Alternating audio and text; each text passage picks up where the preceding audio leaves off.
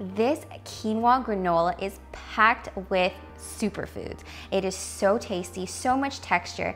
It's completely gluten-free, completely dairy-free, and it's even nut-free, which is really hard to find in the grocery stores.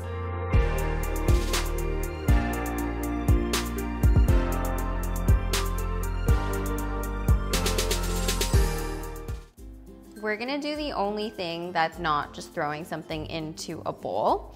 We're gonna chop up these dates. These dates we actually got from our trip to Dubai, and that's actually where I had my first ever fresh date. If you guys haven't had fresh dates before, and you guys get the chance to, it's a must.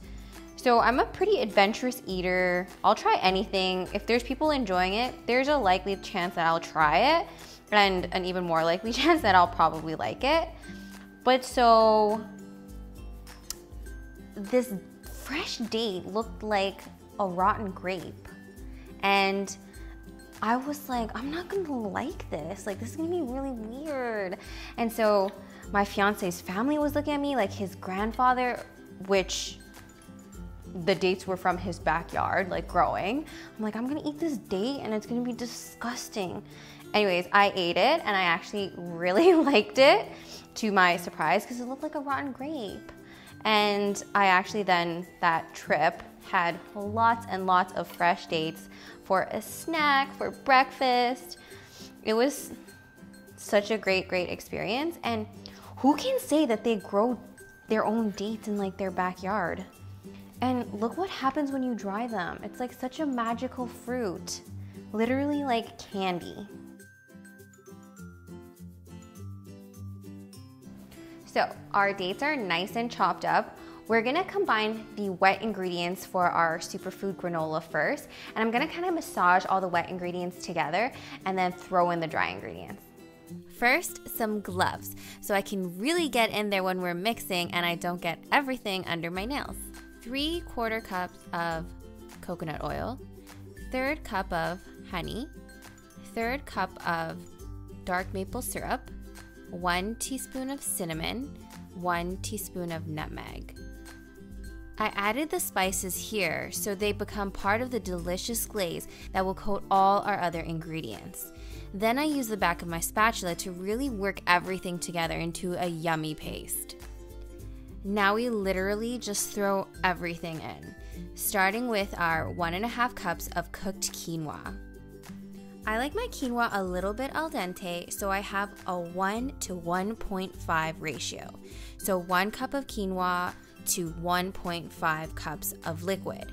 And I actually use my rice cooker. For everybody who has a rice cooker at home, it is like the best thing since sliced bread. 1 cup of oats, any kind of oats. 1/2 cup of shredded coconut. I use unsweetened coconut. 1/2 cup of pumpkin seeds. 1/2 cup sunflower seeds. The seeds are gonna become really nutty when they get roasted. 1/2 cup of chopped up apple chips. I love these for the texture. 1/2 cup of dried cranberries. 1/2 cup of golden raisins. 1/2 cup of dried cherries. These can be pricier, so feel free to omit them or replace them with more raisins if you'd like, but they're so good. 1/2 cup of the chopped dates. 1/3 cup of chia seeds. I like to grind them up in my magic bullet for easier digestion. The dried fruit really gives it great chewiness and natural sweetness. Roll up your sleeves and mélange it up. Get in there and make sure everything is coated with that coconut, maple syrup, and honey goodness.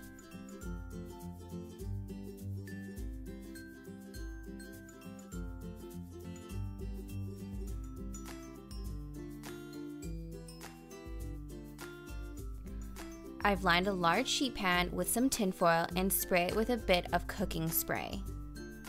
You can skip the spray if you want. I just find it helps with evenly browning and prevents burning. Then just dump your granola on and spread it out nice and evenly.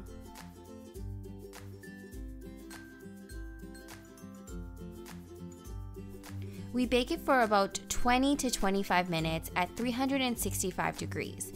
About halfway through, I like to get in there with a spatula and just mix it and move it around so that everything gets nice and browned evenly.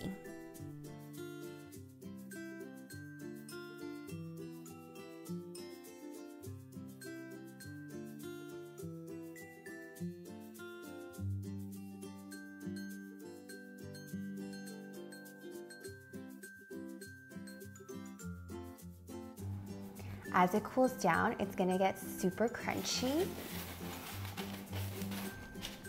Even though it might come out of the oven still a little bit moist. So once your granola is completely cooled, you can go ahead and throw it in a cute little jar like this and label it whatever you want.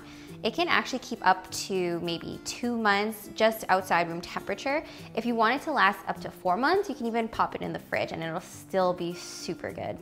We're gonna try it with some dairy-free coconut yogurt. That way you're completely cutting out the dairy. Let's chop it up and try it.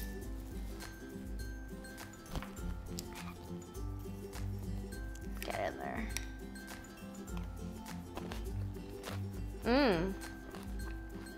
Crunchy. The pumpkin seeds really come out as nutty, even though they're not nuts. And you get the chew of all the dried fruit. The snap of the quinoa is just such a bunch of different textures. Not too sweet. This is actually really fire. So good. Wanna try it? No. Why? Because it's too healthy. Just try one bite. There's no nuts. Fine.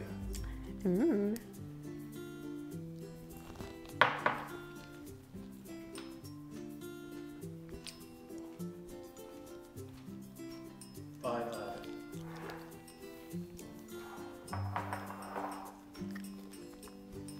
I'm gonna clean.